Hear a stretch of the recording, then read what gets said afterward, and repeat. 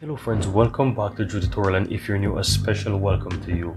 In today's video, I'm going to show you how to download and install the Google Calendar on your Windows 11 PC.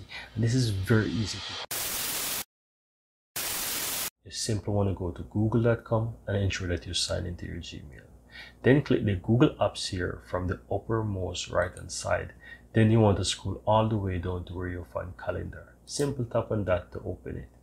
Now once your calendar is open, all you have to do is simply click the three dots again, click save and share, then click create shortcut. And from here, all you have to do to set this an application and have it installed is simply click and open in a new window, then click on create. And from here, as you can see in the lower right hand side, that this is now an application, and I can definitely use the application. As you can see it here, this is my application of the Google Calendar that I can use.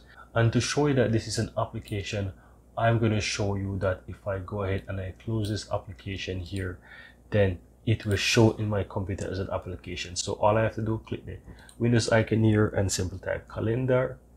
And as you can see, I have the Google Calendar shown here. I can simply go ahead and open the application here.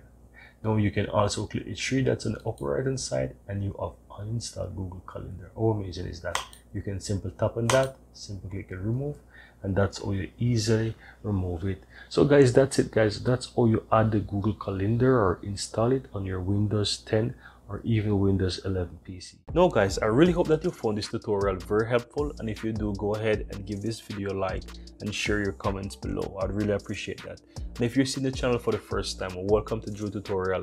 I'm Anjo, and I really appreciate if you hit the subscribe button below to help grow this community, and also so that you'll never miss out when I release another helpful tutorial just like this one.